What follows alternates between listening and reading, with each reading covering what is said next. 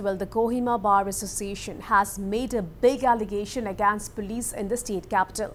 In a statement, the Kohima Bar Association alleged a growing illicit nexus between police and advocates in the state, which it claimed was affecting criminal justice system and violating the personal liberty of accused. The association highlighted that Article 22 of the Indian Constitution allows an accused to engage an advocate of his or her choice. Significantly, the Kohima Bar Association alleged that some police and jail officials are compelling the accused or their relatives to engage a particular advocate for bail and even take a percentage of the fees collected. The statement said that in many cases, when an accused is arrested in the first instance and brought to the police station or jail, the concerned police or jail officials compel the accused or his or her relatives to engage a particular advocate for bail. Legal documents authorizing an advocate to represent a litigant or phone numbers of hand-picked advocates are kept at police stations and jails, the Kohima Bar Association alleged. So, big story we are tracking from Nagaland this evening, viewers. So, the Kohima Bar Association has made a big allegation against police in the state capital.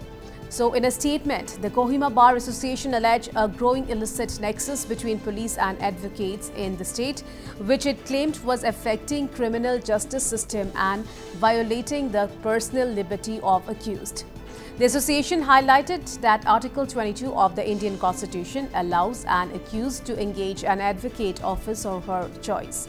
Significantly, the Kohima Bar Association alleged that some police and jail officials are compelling the accused or their relatives to engage a particular advocate for bail and even take a percentage of the fees collected. The statement said that in many cases, when an accused is arrested in the first instance and brought to the police station or jail, the concerned police or jail officials compel the accused or his or her relatives to engage a particular advocate for bail. Legal documents authorizing an advocate to represent a litigant or phone numbers of hand-picked advocates are kept at police stations and jails, the Kohima Bar Association alleged. All right, now let's listen into this telephonic conversation with the president of the Kohima Bar Association. Mr. President, sir, the Kohima Bar Association have issued a statement today alleging of an illicit nexus between the police and advocates, where the police and the jail officials are often compel the accused or their relatives to engage a particular advocate for bail, sharing a percentage of the fee collected. Could you share more details on this development? No, we cannot go in detail at this stage. Because see, if we go by the particular cases, if we go by the case-wise, that may be amounting to interfering into the investigations done by the police, which may not be the interest of the for delivering justice. Right. So we cannot go into detail of it. So when did the association came to know about this matter, and also when was the FIR lodged? This is not in one particular case. Okay. But see, we are referring to the general practices that is going on. Right. Not only in one particular court, but see, it's happening.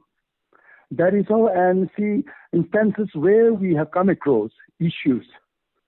For that reason, we have come up with a brave statement to give public awareness.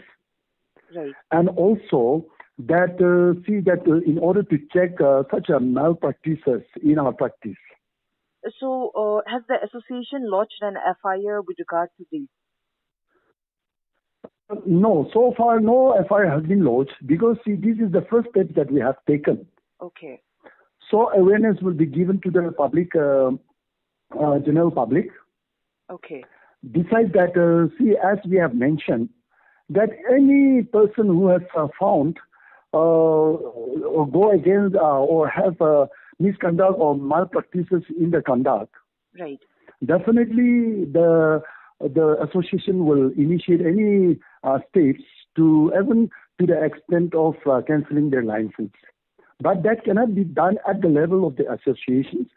it will be taken at the level of the State Bar Council. Right. Yes. So apart from the public awareness, if such matters come to light again, the association will take it up to the higher body. Is that what you're trying to say? Definitely.